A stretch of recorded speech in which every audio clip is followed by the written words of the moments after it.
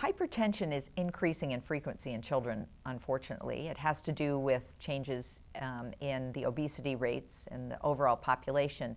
And so pediatricians have really increased their surveillance of high blood pressure and are finding it more frequently.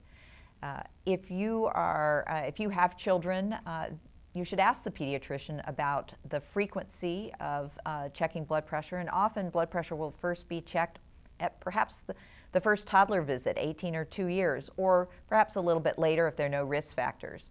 Now, it's not that we would put every child with high blood pressure on medication, and in fact that would be very uncommon, but by identifying this risk and instituting lifestyle changes, dietary modification early, we can treat. So talk to your pediatrician about what your child's blood pressure is and make sure that it's in the normal range, and what you might do to help keep their blood pressure normal.